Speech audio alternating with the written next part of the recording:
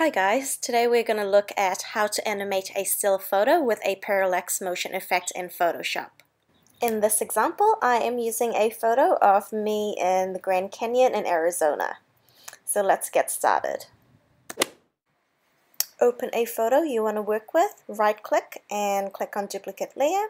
So now you have two layers. Go ahead and rename the sky layer and go and hide it. Then now click on the background layer and click on the quick selection tool. Set your brush to the following: size 10 pixels, hardness 100% and spacing 1%, and go ahead and highlight the sky layer.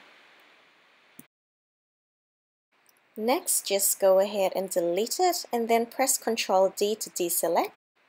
Go ahead and click on the sky layer to activate it. Then go ahead and click on the lasso tool and just go ahead and highlight the remaining of the background of the image, so excluding the sky layer this time. You can go ahead and just drag outside of the border to ensure all of the background is selected. Next, click on Edit and Fill, choose Content Aware and click OK.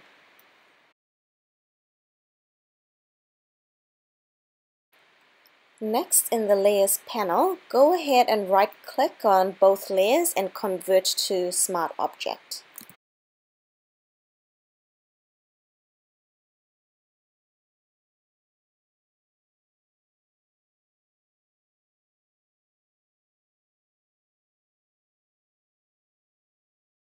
Next, click on the background layer and click on Edit Transform, or the shortcut is Ctrl T.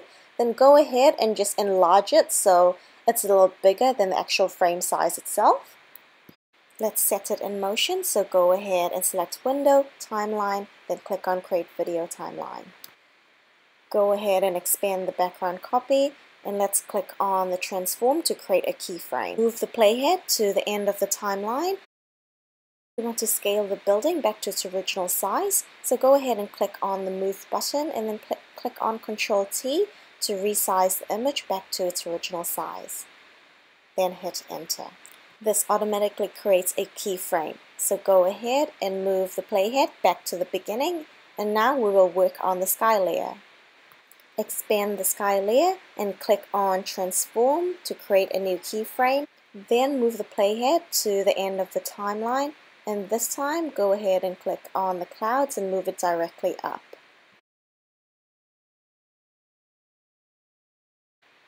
So that's it. You can go ahead and click on the play button now to go ahead and preview the effect. Note that it is moving slowly at this stage because it hasn't been rendered. Let's export this, so go ahead and click on the three-line button, then click on Render Video. You can go ahead and rename this now, select a folder. You can choose a format, okay, so I have changed this to H.264 and also high quality, and also for the size I've also chosen HD 1080p. Then click on Render. So now your video is just exporting.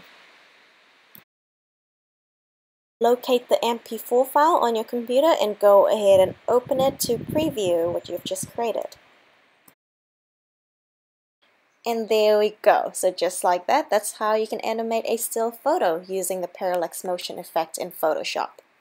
Thanks for watching. See ya.